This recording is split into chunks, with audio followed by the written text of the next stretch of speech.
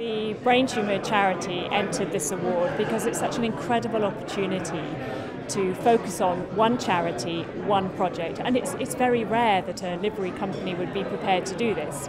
So in a way it's risk-taking, it's pioneering in itself, which are very much values of the Brain Tumour charity, and together we can save lives.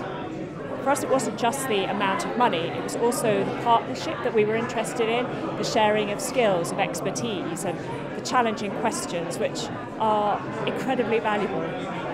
The project that we have entered for the WCIT award is called Brian. And Brian is an online platform that allows researchers, clinicians and patients to collaborate together to share information and data to help accelerate towards a cure and better treatments for people living and dying with a brain tumour.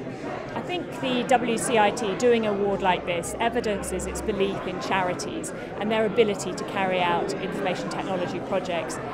The support that we would be looking for from the WCIT is as much as we've had to date. Great communication, a huge amount of energy and challenge, and asking us difficult questions and continuing that going forward. You have such tremendous skills and expertise, and pulling that together is what will make this project magic.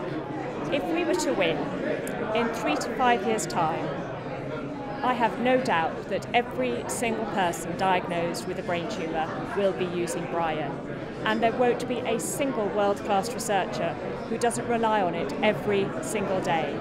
So I would be sitting here talking to you in 3 years' time saying, we've nailed it, we are doubling survival, together we've done this.